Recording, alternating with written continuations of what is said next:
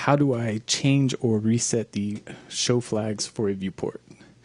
So our show flags basically tell us what is going to be displayed in a viewport. So if we switch off static meshes, we don't see static meshes anymore. If we switch off BSP, basically almost everything goes away.